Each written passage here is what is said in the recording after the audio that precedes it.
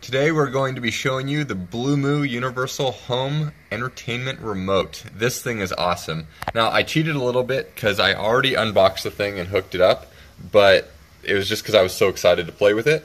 I shoved everything back in the box so you can kind of see a little bit of the packaging here and how it looks. But I'm going to show you kind of what it looks like to hook it up and how it works to use it. Alright, you'll see, so the inner box comes out, take the lid off, and now you here have the Blumoo. Kind of interesting name, but it's a pretty stout little device. It feels very high quality. This cord that comes out the back, sorry I'm trying to do this one-handed here, let's get that there. Alright, check this thing out. It's about the size of my palm. Okay.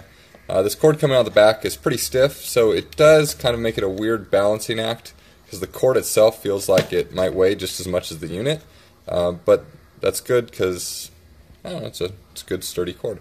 Anyways, alright, what else do you get? You get your audio connection here, and this is for streaming the Bluetooth audio from your phone or other Bluetooth capable device to the Blumoo and directly to your home theater system. Here's the Blumoo device sitting in my electronics cabinet here. Here's my Onkyo TX NR808 receiver. It does not have Bluetooth or Wi-Fi, so I was really excited to get the Blumoo to be able to stream music from my phone and iPad to the receiver and then to my home theater system. Okay, so now we have a blank Blumoo app.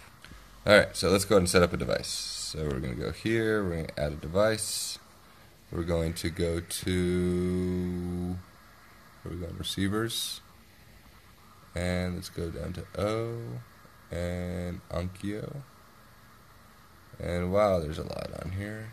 Okay, we want maybe the TX series main zone, all models. Sounds good.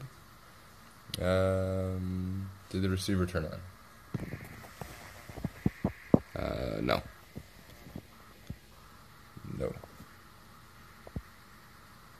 Now what? Oh, something happened. Did the receiver turn on? Yes, it did. There it is. Alright. So we're going to go yes. It turned on. Cool. Okay, so I'm going to go ahead and create a new custom remote.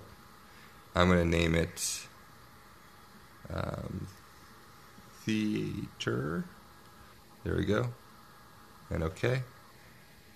Alright, so now I have my theater remote right here. I'm going to go ahead and add a new button. Add a new button. I'm going to make it a normal button. Alright, so now what's really cool is I have select function, but then I also have add macro function. So I can sit here and add as many functions as I want. Okay, so I can start with saying for the Onkyo, I want to power the Onkyo on, so I could say power on. And then I could say projector. Oh, I'm sorry, that would be the screen. It's up, and it kicked me back out.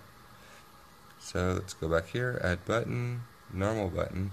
You can see this process gets a little tedious. But once you have it all set up, then you're good to go.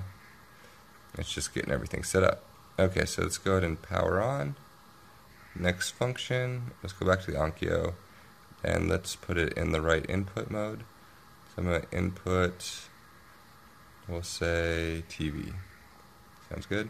Alright, next I'm going to go to the projector, and then I'm going to power on the projector. There it is right there. Next function, I'm going to go ahead to here. I'm going to go ahead and lower the screen. So I'm going to power on my Onkyo, change the input, power on my projector. I'm going to lower the screen, and here's the really cool piece here. I can insert a delay because it does take time for my screen to come down. So 15 seconds, I'm going to do another delay. Let's do insert another delay of 15 seconds, and then I'm going to do one last delay because it does take about 37 seconds for the screen to fully come down. So I'm going to go 37 seconds there, and then I'm going to do one more, and I'm going to go back to the screen, and I'm going to stop the screen. Okay, now really cool about the delay here is I can show you insert delay. I can insert delays as little of as a quarter of a second so that can be really precise when stopping the projector screen, which is super cool. Alright, so now that we have our macro set up, I'm going to go ahead and hit the check mark button. And you'll notice that the check mark button, there we go, takes it. Okay, so now what I'm going to call it is, I'll go ahead and call it power on, that's fine. And we'll go ahead and put it there. Now it gives me this weird grid pattern to try to place it on my remote. It would be really nice if this was a snap to grid, but it's not, so it's just kind of like drag around, and then when you let go, it just places it right there. I can move that button around later with a different command, but for now that's fine. So I'm going to go ahead and hit the power on button, and let's see what happens. So receiver is on. I apologize if it's fuzzy, it's having a little focus problems. The projector flashed, it's on, and the screen is coming down. So the Blumoo is really cool. What it does for your home theater system as far as automating everything is really awesome. The app is still really buggy. As time goes on, I'm sure that will get a lot better. But for now, the device itself is really great. It streams audio amazingly. Although the app is a huge negative at this point. Just very tedious, very buggy. But give it about a year, and I think the app will be amazing, and the Blumoo will definitely be the product of choice when it comes to universal remotes. Thanks for watching. Be sure to subscribe. I will be doing other product reviews in the future. If you would like to see a certain product review, go ahead and leave it in the comments below. Otherwise, there's my fuzzy thumb. Thanks for watching.